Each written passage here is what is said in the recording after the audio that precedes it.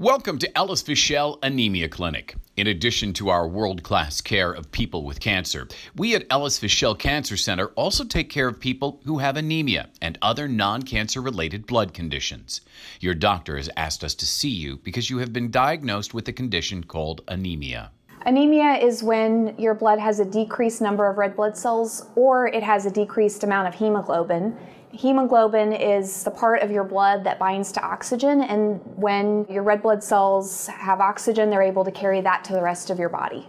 For most patients, anemia happens slowly over time. This often means the person shows no signs of symptoms. However, severe anemia can happen quickly. If patient have severe anemia or the anemia happen quickly, patient may experience fatigue, tiredness, dizziness, shortness of breath, and some patients even could pass out because of the anemia. Whether you show symptoms or not, anemia can be determined with a simple procedure. Anemia is diagnosed through a routine blood test to check your hemoglobin level, and if your hemoglobin level is low, then you have anemia. Knowing if you have anemia can be very important to your health, both before and after surgery. Patients with a higher blood count are less likely to need a transfusion.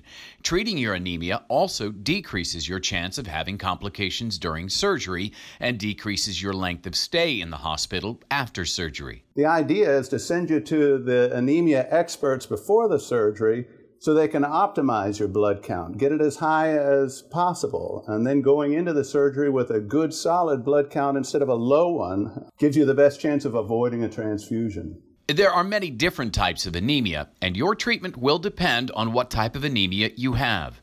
Iron deficiency is the most common type of anemia. It can be treated with iron replacement. Oral iron tablets can be used in some cases, but take longer to fix anemia and can cause nausea, constipation, stomach upset, or dark stools. In many cases, doses of iron can be given through an IV, which will improve anemia within several days or weeks.